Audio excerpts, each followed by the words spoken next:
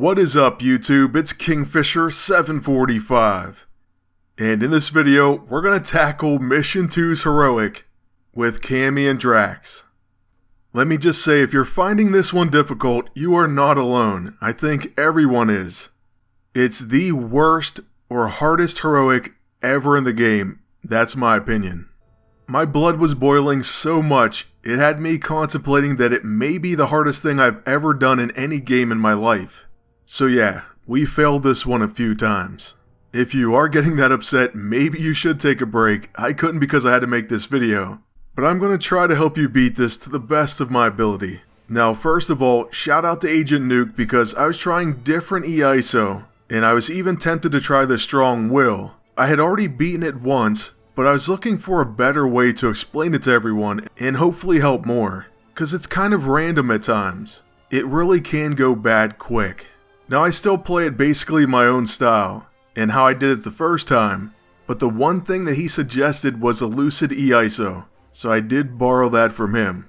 I was definitely leaning towards some sort of psychic prevention because Supergiant is so annoying, but my first attempt or first time I beat it, I was using Intrepid Force, and I believe the non-stop EISO, so instead I put Lucid on, and also Intrepid Force is great with Cammi. When it came to Drax, you have to use Sympathetic. That's just always the way to go with him, because he's going to use his level 2 every single turn, and so that's going to grant him HP back. Now I think he also recommended that you use the one where you get health back when you rest, but I just went ahead and put the Lucid on Drax as well. Before that I was using the Aggressive. So yeah, if you have the Lucid EISO, it's going to help out a lot. It removes a single harmful psychic status effect each round. To start the fight with Cammi, if I'm able to use the shield as a quick action, I go ahead and give her that shield. Then I start setting up the Blast Mine and Grit.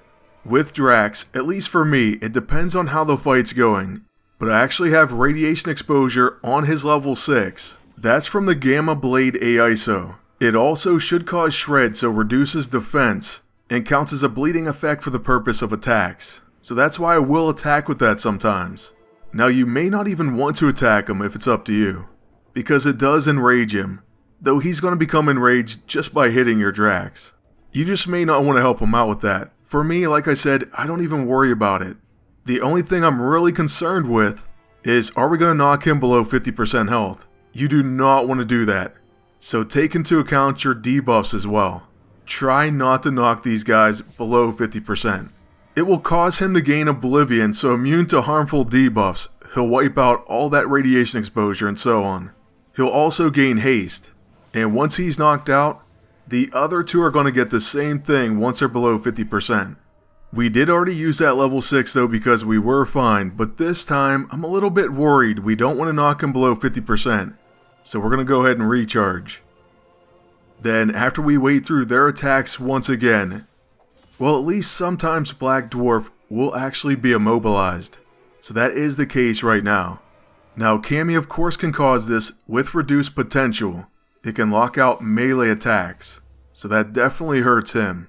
But unfortunately you won't always get that. It's just another reason why I hate this battle. It can swing in so many ways. In fact, sometimes Proxima will just impale you. Just knock you straight out. So frustrating. Here though, after setting up that Grit, try to get all 5 if you can. We use her level 9, and that's pretty much going to be her go-to move for knocking these guys out. Mainly because you don't want to knock any of them below 50%. Remember that. Though I'm going to have to say, with this attack from Drax, we probably just did that to Proxima. Basically, we're going to want to knock her out as soon as we get another turn with Drax. Just do not let her linger for long. She's going to start wreaking havoc. Now whenever you get blood for blood procs, that's also a huge benefit. But once again, something we can't rely on. Now this time on Cammi's turn, we actually do end up using her shield. And then we kind of end up attacking Proxima. In reality, we should have just went ahead and focused on Supergiant. So we even did make a mistake, even though this is a pretty solid battle. It's going pretty well. There was just no reason to provoke her there. Anyway, she is going to hit a few more times, and then we're not going to mess with her again, so we're going to use Distraction on Supergiant. And Drax will definitely knock her out. So cry for blood, then we don't mess around, we go right to Daggerfall, and that's the end of her. Supergiant, believe it or not, if you have the Lucid E-ISO, is going to be the one you want to leave for last. This is how I've always done it. Well, it's not like I beat it that many times, but this is how I did it before. Still though, I am definitely nervous even at this point. You could still lose, believe it or not. So what I'm going to make sure I do is build up all of our grit. We will get that blast mine on her, but we're going to only finish her with our level 9. Do not knock her below 50%. We won't make that mistake again. Then on Drax's turn, even though we've been pretty much chomping at the bit to try to hit her with him this entire fight, we're going to play it extremely smart and pass our turn. So yeah, we can't finish her, or at least we don't think we can, so we're just going to wait. Leave it to Cammi. This should actually be her final turn.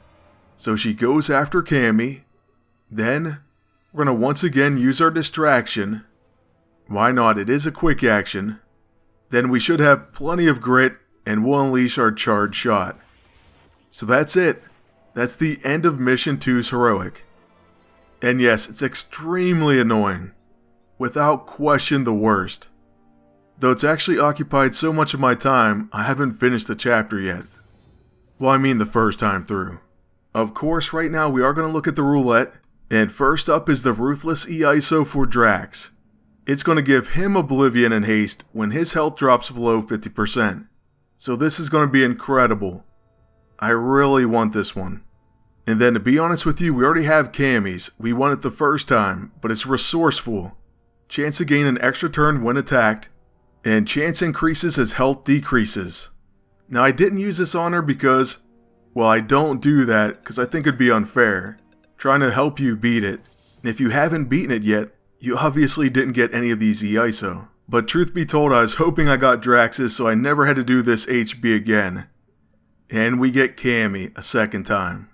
Still worried? You know I can handle myself. Of course, as always, it will be an honor to step onto the battlefield with you again. You're damn right it will. Isn't she a little girl? Anyways. By the way, just as we wrap this one up, I know since I made the video it will help some of you, but I know that there are others that are still going to struggle. You know what? I'm probably still going to struggle. This thing is ridiculous. I sent out a tweet to MAA insiders letting them know that this is just a cheap battle. And to be honest with you, it probably was on purpose. To try to hold people back from completing the chapter. It's something that devs can do from time to time. They don't want you to complete the content too fast. So they'll try to put up a brick wall. And possibly over time this one will be fixed or nerfed. I think that's a really shady way to do it, and trust me, it made me extremely upset, so I feel your frustration. As far as any other changes or things you may want to try, well, you could play it even slower. I think that's what Agent Nuke said to do. You practically don't even attack with Drax. Maybe only on Proxima. Basically, you can gain health back from recharging and from Cry for Blood. And just, I guess, use him as a shield, hoping he gets attacked. Build up those 5 stacks of grit, hopefully with the Intrepid E-ISO or something to help you with that. And take everyone down with Cammi's level 9. That certainly does stop the threat of Oblivion and Haste, which you saw me very worried about. The most important thing really is to get Black Dwarf down as fast as you can. Get to working on Proxima. And just don't knock them below 50%. I can't stress that enough. I've knocked Black Dwarf out probably even faster than I did in this one. And then made a mistake of getting Proxima below 50%. And then Supergiant too, or whatever. And we just got rocked. Here we were kind of in trouble. But luckily, it did go a little bit better. And if you get hit by Proxima's impaling blow, trust me, I got hit by it 2 or 3 times. It's infuriating. But just hang in there, keep trying, and you will eventually get it. That is going to be it though for this video, so I want to thank you all for watching. Ask you to please like, comment, and subscribe. Then until next time, good luck and take care.